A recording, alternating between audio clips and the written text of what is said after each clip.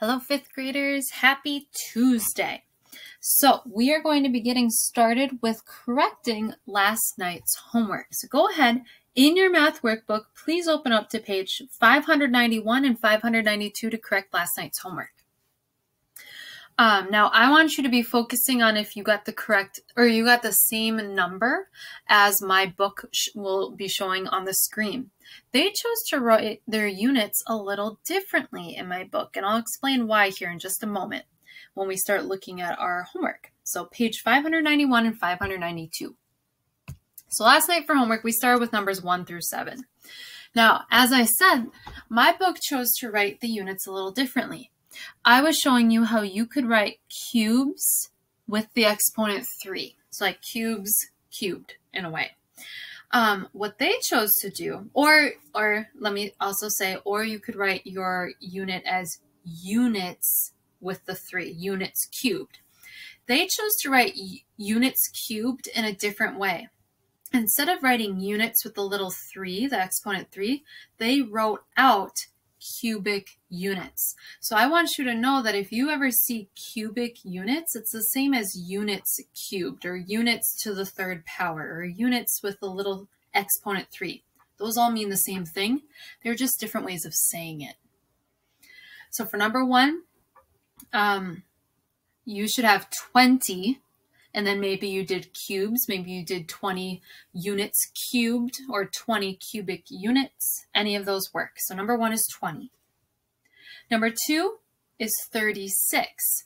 Now this one may have been a little tricky because you count the number of rows. We have 1, 2, 3. And then remember, we need to look at the top to figure out, okay, how many cubes are in one row? Or yes, how many are in each row? Well, if we look, or the side, we could look at the side. We have 1, 2, 3, 4,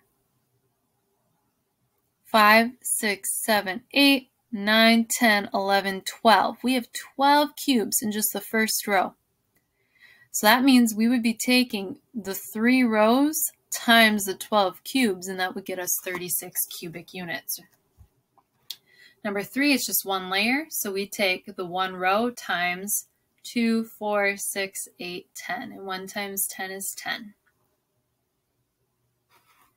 Then for number 4, we have 1, 2 rows, and in 1 row we have, let's see, we've got 1, 2, 3, 4, 5. So 5, 10, 15, 20. So we would take 20 times the 2 rows, and that would get us 40. 40 cubic units, or 40 units cubed.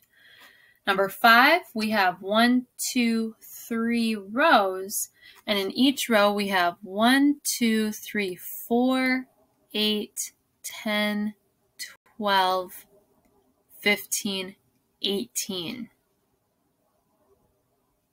Right? Yes.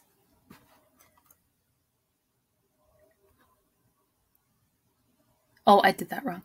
4, 8, 12, 16, 20, 24. My bad. I started counting by 3s in there too. 24. So we would take 24 times 3, and that would get us 72. 70 cubic units, or 72 units cubed.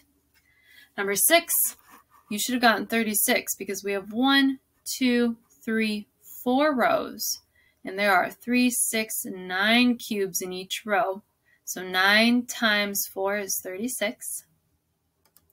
And then our last one, number 7, was 2 rows, 1, 2, and there are 3, 6, 9 cubes in each row. So 9 times 2 is 18. Then we had number 10. So for number 10, it said, complete the table. Show some different ways that a rectangular prism can have a volume of 12 cubic units. So basically, 5th grade, what it wanted you to do is using your knowledge that we take the length times the width times the height, how tall something is to find the volume, they would give you 2 of the dimensions, and you would have to figure out what the last one was to make it equal 12, which it says over here. So like the first row, 1 times 1 times 12, that equals 12. 2 times 2 is 4, times 3, that's 12. So if we're given 2 times 3, which is 6, what would we have to multiply 6 by in order to get 12? Well, we'd have to multiply it by 2, so the height would have to be 2 for that one. If we still wanted the volume to be 12 cubic units for our 4th row, and it has a length of 2 cubes and a height of 1, well, 2 times 1 is 2, so what do we need to multiply 2 by in order to get 12? Well, we have to multiply it by 6. The next one, they give us 3 and 1. Well, 3 times 1 is 3, so what do we need to multiply 3 by in order to get 12? We have to multiply it by 4. Our next row, we have they give us 3 and 2. Well, 3 times 2 is 6. What do we have to multiply 6 by in order to get 12? Well, we have to multiply it by 2. Our next row, they give us a 3 and a 1. Well, 3 times 1 is 3. So what do we need to multiply 3 by to get 12? Well, we need to multiply it by 4. Next row, we have 4 and 1. 4 times 1 is 4. What do we need to multiply 4 by in order to get 12? We need to multiply it by 3.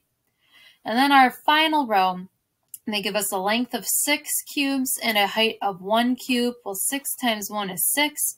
What do we need to multiply 6 by in order to get 12? We need to multiply it by 2. So 2 cubes. So all that you were doing is making each row equal 12. So what I want you to do right now, 5th grade, is think about what your level of understanding is right now after our first lesson, first homework assignment with volume. 1 through 5, how are you feeling? And it's okay if you're still at a 1 or a 2. We've only had 1 lesson. All right, with that in mind, what I'd like you to do is now we are going to get ready for today's notes. So please, in your math notebook, open up to your next clean page and get ready to start the next video for today's lesson. Nice job.